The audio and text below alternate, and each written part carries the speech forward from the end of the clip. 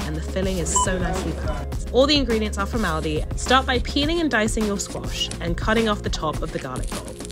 Get the squash into a tray with your seasoning and olive oil and give it a good toss.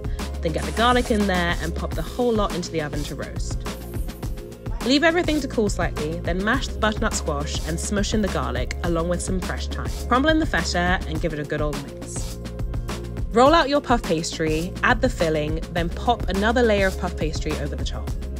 Cut into slices, score the edges and brush with egg wash. Then bake until nice and golden. And that's it. Tuck in and enjoy. Head down to Aldi today to get everything you need to make this for 4 people. Enjoy!